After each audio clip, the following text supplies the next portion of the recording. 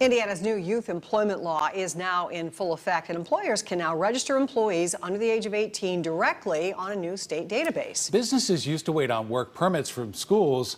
CBS 4 State House reporter Kristen Eskow shows us the impact of this change. For some teens, having a summer job is a big help. I don't really have time during the school year to work, so you can make a lot of money and get a lot of hours doing this. And now a new state law works to speed up the process for employers to bring people under age 18 on board.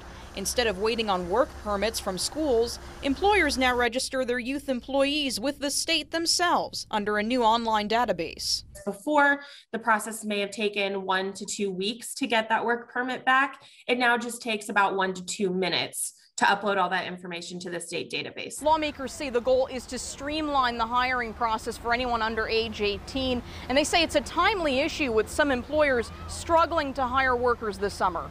At Kroger, managers are working to fill job openings in just about every store in central Indiana. In a time for us when we are very much in need of associates in virtually all of our stores, the fact that we have this process will allow us to put people at work on a much faster pace. Less than a week after the law took full effect, legislators say it's already making an impact, getting many more teen workers registered with the State Department of Labor. They've got over 6,200 employers that have registered over 48,000 youth employees.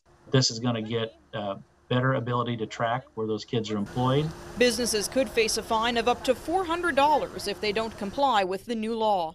In Indianapolis, Kristen Eskow, CBS 4 News. Kristen, thank you. State lawmakers say that teenagers and parents can also use the new online system to find employers who are hiring workers under 18.